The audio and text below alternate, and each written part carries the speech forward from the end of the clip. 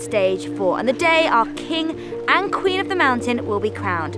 Our runners have 50 kilometers and the highest elevation of the week. Today is going to be a game changer. Who will come out on top? Can the leaders hold on? We'll soon find out.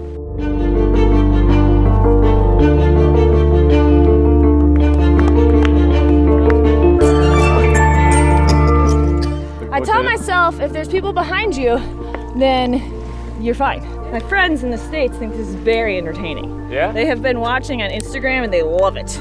I'm alright. Yeah, I was feeling really bad this morning, but really happy that I can hear the cheer. I'm feeling more tired than the legs. That's the problem.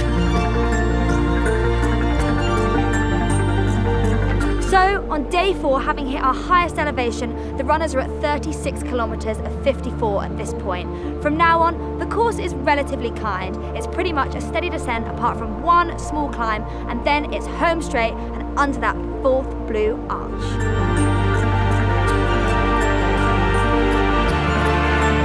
Feeling good. Nice half marathon home.